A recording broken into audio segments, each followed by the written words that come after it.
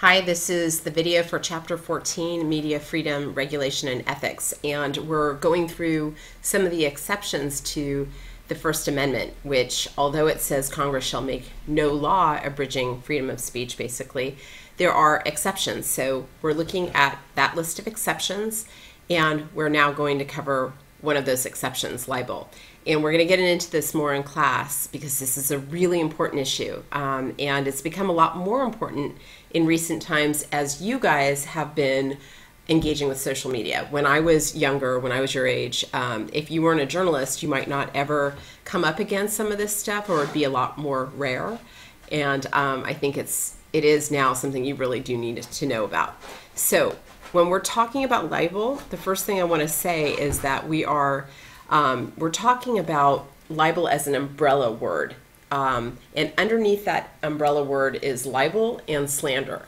Slander has to do with broadcast or spoken defamation. So, and libel has to do with written defamation. So both of those things we're going to be using the umbrella term libel for. Okay, so when we're talking about libel, know that we're talking about both types of libelous or defaming speech or incidents. Okay, so what is it? Here are the characteristics of it.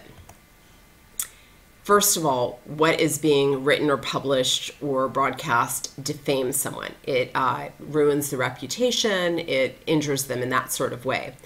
Second thing is that it identifies the person. Now, we're going to talk in class a little bit more about what we mean when we say identifies the person, so know that this is not, it may not be as straightforward as it comes across in this, and we'll be discussing some of that a little bit more. Third characteristic is that the work is published. So that can mean, it's published in a newspaper or it's broadcast on television or whatever. It can also mean some other things, so we'll talk about that in class too. But basically now we have defamation, it identifies a person, and the defamation is published. The fourth characteristic is that it's false. Now, I'm giving you really broad strokes here. If you ever do take a media law class, you're going to see that when we say false, who the onus is on. Is it on the person to prove that they weren't libeling somebody, or is the responsibility on the person who is making the claim that they've been injured? I'm not going to get into all of that. I'm really simplifying it, and you can explore this further if law is your thing. But essentially, if the thing that you're talking about or you've written about is true, it's not libel. If it's false and these other characteristics are also there, then you might have some trouble. All right, how do you defend yourself if somebody says you've libeled them? Well, the number one way to defend yourself is truth. Again, if what you've said is true, it is not libel, no matter how bad what you're saying might be.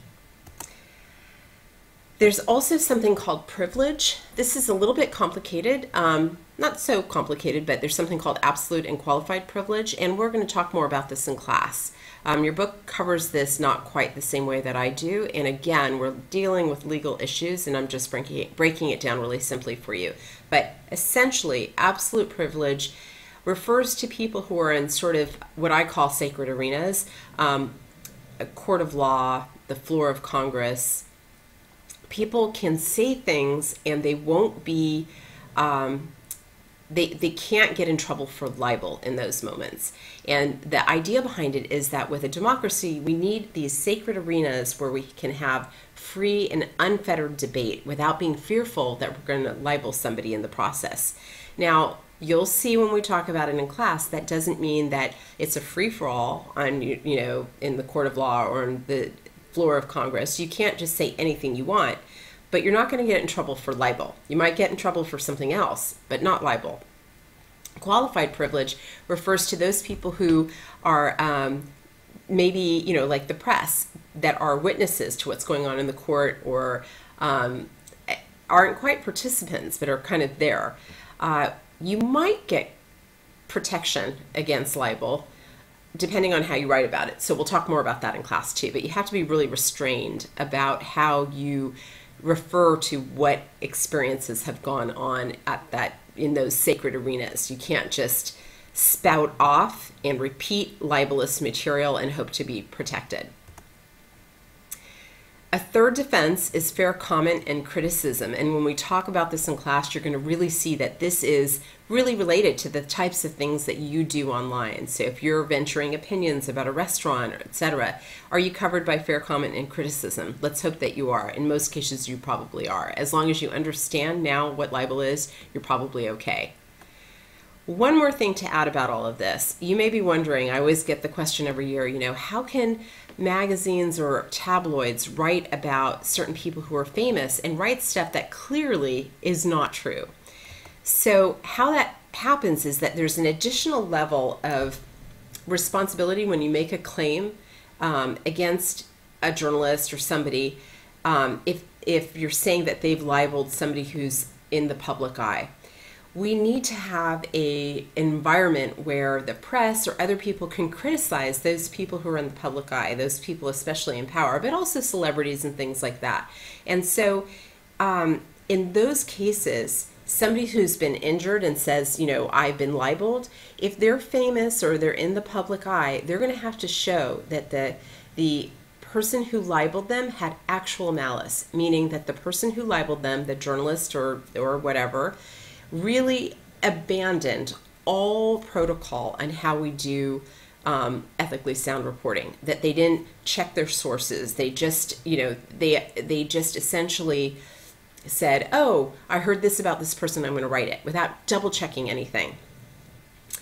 And so that's why it's hard sometimes for celebrities and other people who are in the public eye, it's harder for them to successfully sue somebody for libel, because as long as that reporter or other type of person who has libeled them has really tried to double check on the information, even if it's false, they've done due diligence. So that makes it harder if you're in the public eye to sue for a case of libel. All right, we'll definitely be talking about this one more. It's a really important issue.